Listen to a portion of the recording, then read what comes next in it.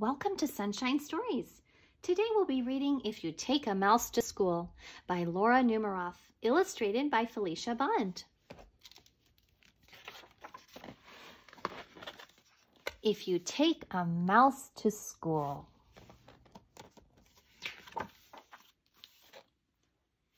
If you take a mouse to school, he'll ask you for your lunchbox. When you give him your lunchbox, he'll want a sandwich and a snack for later. Then he'll need a notebook and some pencils. He'll probably want to share your backpack too. When you get to school, he'll put his things in your locker and take a look around. He might do a little math and spell a word or two. He'll even try a science experiment. Then he'll need to wash up. You'll have to take him to the bathroom. Once he's nice and clean,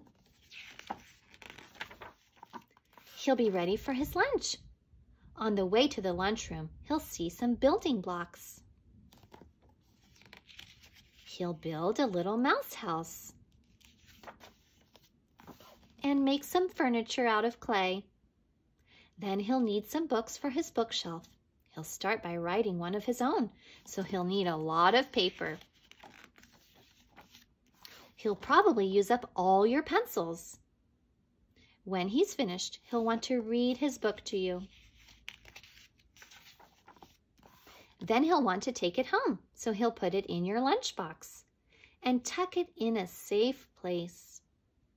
When the bell rings, he'll run out to wait for the bus. While he's waiting, he'll play a quick game of soccer. Then he'll ask you to shoot a few baskets and do a little skateboarding.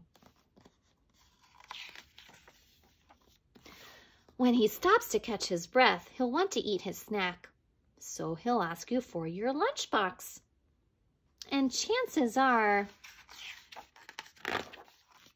if he asks you for your lunchbox, you'll have to take him back to school. The end.